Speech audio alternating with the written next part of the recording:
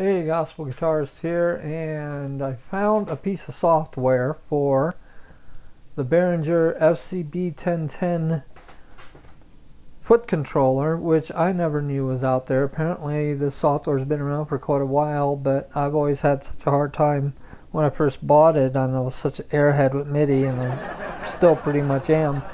I'm trying to learn though, folks.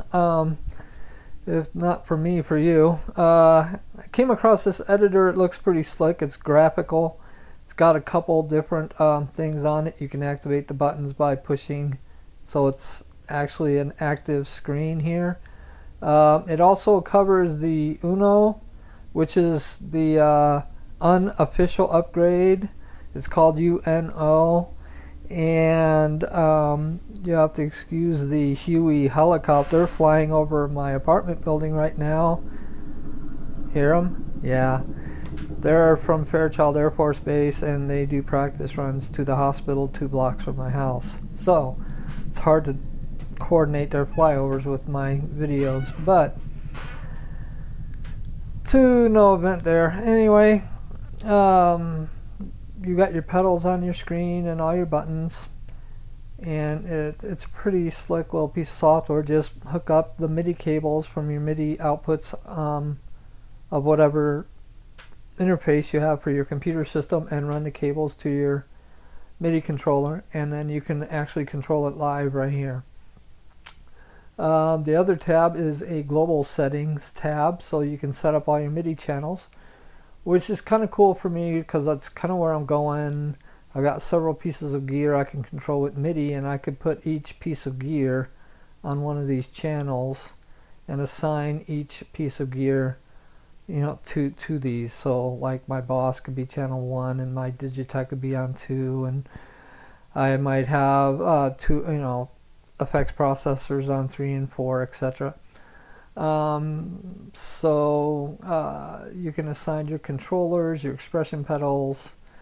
It's all pretty slick. This area right down here is for your unofficial firmware upgrade, which it does claim it says stomp box mode here, so that might be something to look into.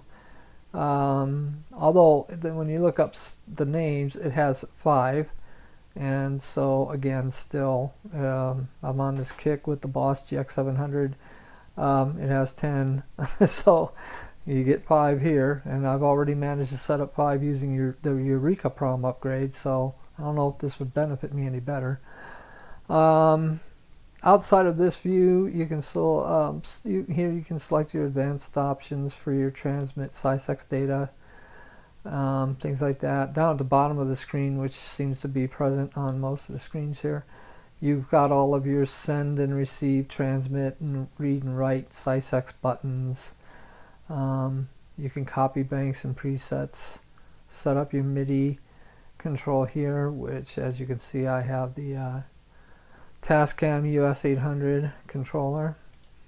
You can go to spreadsheet view, which lays out all 10 banks of 10, and it has all of your PC 1 through 5, your 2 controllers, and your 2 expression pedals. So this is a really nice way to do it quickly. If you really know what you're doing, you can just jump in here and just start typing in a bunch of numbers. Your MIDI in out, personally I haven't used this yet, so thought I'd just pass it along now.